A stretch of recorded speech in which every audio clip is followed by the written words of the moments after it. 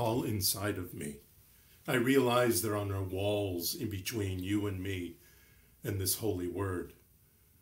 No walls between you and me and this holy word.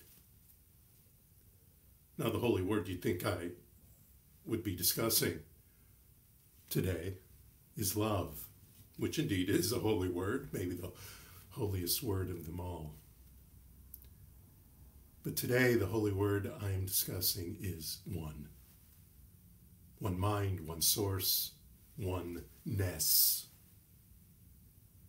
I realize we are united in the one energy. The ancient Mayans had a greeting, and it says, in lakech ala ki'in. Sounds more like Hebrew, the way I say it. But I'm not sure how the Mayans said it, but in lakech ala ki'in. And it means, I am another yourself, or I am you and you are me. It's a statement of unity, of oneness. Sort of like namaste, or as the Incans would say, Wiracocha, or the Lakota would say, Mitakuyu Oyasin. Or as John Lennon wrote in I Am the Walrus on the Sgt. Pepper soundtrack, I am he as you are me, and we are all together.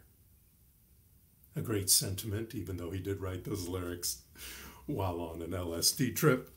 But nonetheless, in these greetings, we acknowledge and honor that we are all divine beings. And that includes all of the a-holes in the world. In fact, it must include all of them. Because our diversity is wide, yes, but it's all inclusive and it's all connected to the one source. And if we believe in the one source, we must believe that even these idiots and a-holes are part of it. You know, the planets don't look the same. They don't have the same air. Many of them are inhabitable as far as we know. We wouldn't want to visit them. But they're part of our Milky Way. They're part of our universe. They're all created by the one source. Now, in a post, I asked you all to join me with your waffles this morning, and I hope you're all having waffles or enjoying some version of waffles. But there's another unusual, we'll say, drink you might have for breakfast, and the reason I'm bringing, well, I'll explain the reason I'm bringing this up. Today is International Beer Day.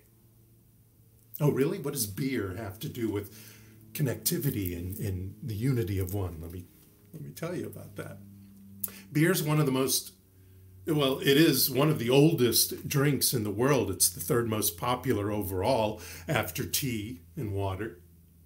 This drink is ancient. This is ancient stuff, beer. I didn't know this. In the Code of Hammurabi, the recipe for beer is in there.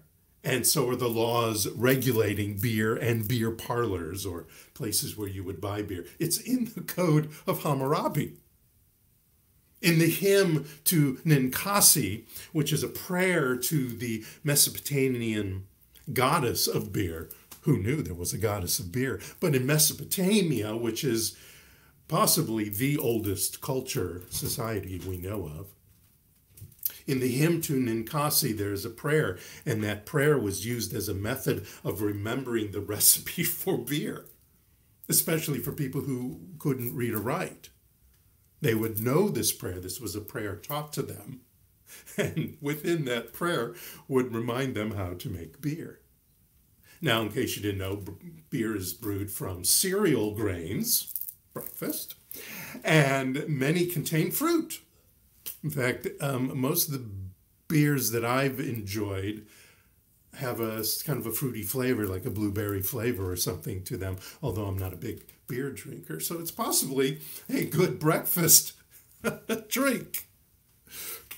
But like all of us, which is the point of this, beer comes in many unique tastes, blends, colors, formulas, countries, cultures, styles, but they're all still beer.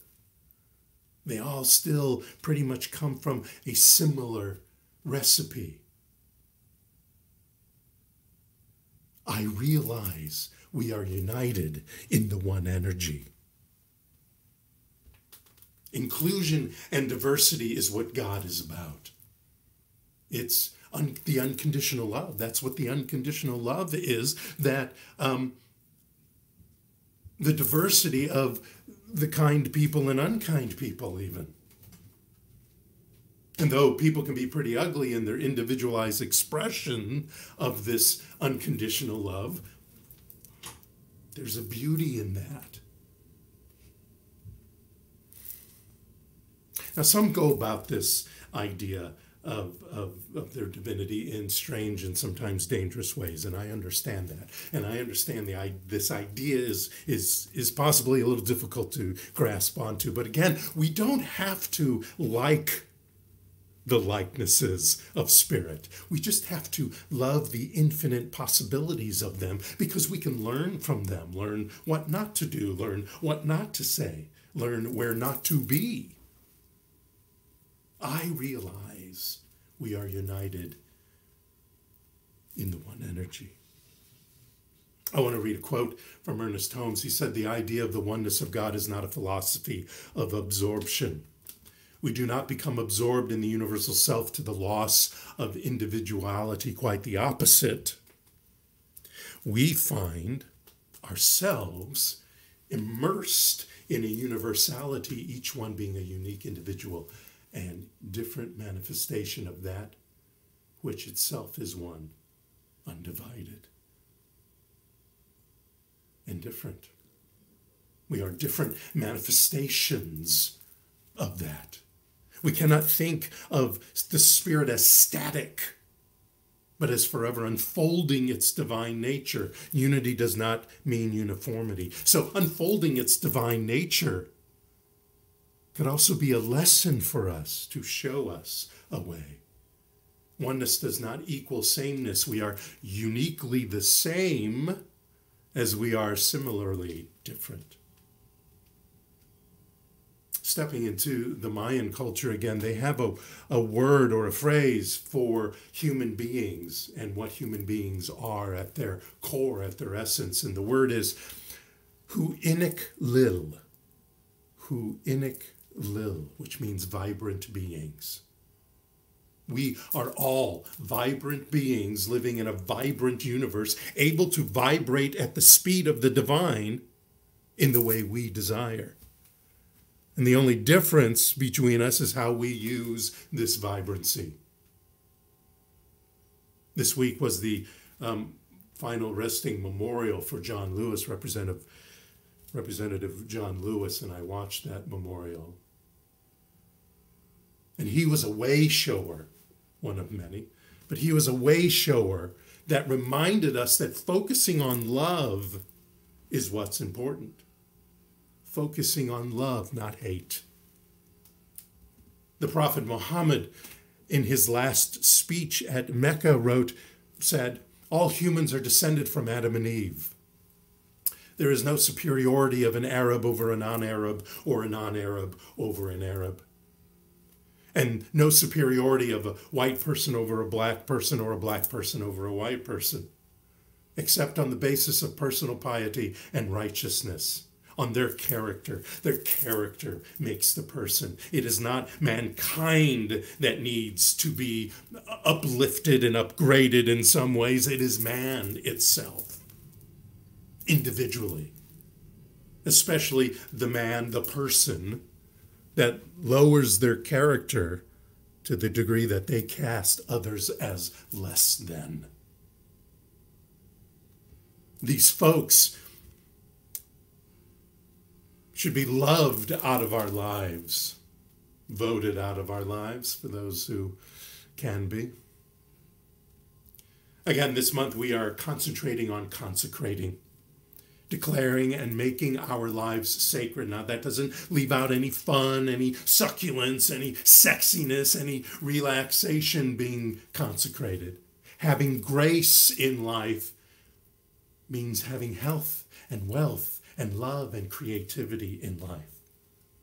It does not take away any of this wonderfulness just because we are consecrated. We are sacred. Consecration is about living in truth, seeing that truth in every individualized expression of the one mind, even the a-holes. Realizing that we must be inclusive in our diversity, even as we bless these folks their best, we can also bless them to their farthest out of our lives, if that is necessary. Last month I shared my version of the Declaration of Independence, the New Thought Declaration of Independence. Today happens to be the anniversary of the completion of the signing of the Jefferson document in 1776. Not everyone signed on July 4th. Benjamin Rush, one of the signers, wrote about the mood in the room that day, being far from celebratory. And he wrote, "It was awful and silent, as each member was called up one after another to the table of the President of Congress, where they signed what was believed at the time would be our own death warrants. Everyone was aware of what they were undertaking, an act of high treason against the British Crown that could cost each man his life." John Hancock supposedly said that Congress, having signed the Declaration, must now all hang together. And Benjamin Franklin replied, "Yes, we must indeed all hang together, or most assuredly we shall all hang separately, unity in one."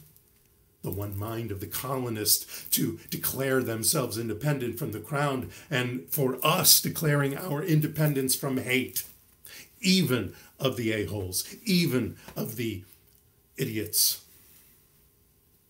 even of those that push hate. We are all united in the one mind. We are all united in the Big Bang, the universal presence, the Elohim, the Christ consciousness, the divine intelligence. We're all united in God. I realize we are united in the one energy. So what's our call to action? Well, we need to set our intention to be inclusive no matter the idiot we are faced with. We must focus on loving even when liking is not possible. Remember that whoever is speaking is a divine expression speaking. Loving and wise, or dumb and dangerous as it may be, it is still the divine speaking. And we are best to listen actively and consciously communicate, to be our best in being comfortable with the uncomfortable, in speaking up, in protesting and voting. To know that what each of us resonates reveals itself back to us individually and as a culture. So we want to resonate love, even if that love means pushing them away to their greatest and farthest, or furthest, whatever's proper grammar. Choose not to hate the haters hating. Be guided by that loving intelligence to imagine the peace, the calm, the forces of nature are at our grasp, my friends, in the power of the In Lachech Al-Ke'in. I want to leave you with a poem. This poem was written by Luis Valdez, who was a writer and director, and he's considered the father of Chicano theater. And pardon my Spanish as I read this poem to you. And he wrote, "Tu eres mi otro yo. You are my other me. Si te hago daño a ti. If I do harm to you, me hago daño a mí mismo. I do harm to myself. Si te amo y respeto. If I love and respect you, Mi amo y respeto yo. I love and respect myself. Whether it is with a greeting of namaste, rakocha in lakek in aloha, which by the way means divine presence, shalom, or as the Tibetans say, tashi delay, which means I honor the greatness in you. Realize the divine in all of us. Let us not hate the haters. Let us love them anyway. You are a blessing to me, and I am blessed by Spirit speaking through me today. Namaste.